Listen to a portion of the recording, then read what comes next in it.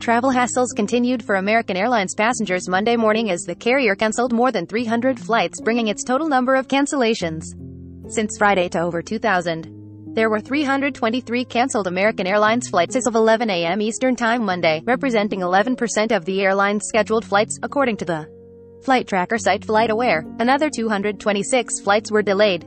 The airline has cited staffing shortages and bad weather for the disruptions to its schedule.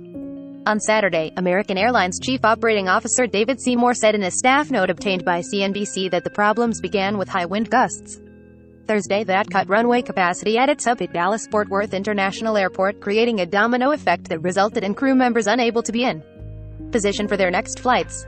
American Airlines travel meltdown over Halloween weekend. October 31, 202,101 to 57.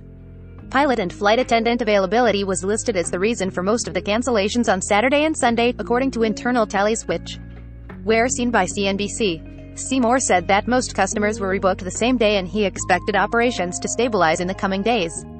But the blip has raised questions ahead of a busy holiday travel season. In recent months, other airlines, too, have had to cancel hundreds of flights as a result of staffing shortfalls. Southwest Airlines in October canceled Marathon 2,000 flights, which it said costed $75 million. Air travel saw a sharp rebound in the spring, but many airlines have still been running on skeletal staffing, having offered voluntary buyouts or leaves of absence to thousands of employees when the pandemic brought their industry to a halt. Carriers are working to ramp staffing back up. Seymour said that 1,800 American Airlines flight attendants would be returning from leave starting Monday and that the rest would be back by December, CNBC reported. Breaking news emails. Be the first to know about breaking news and other NBC News reports.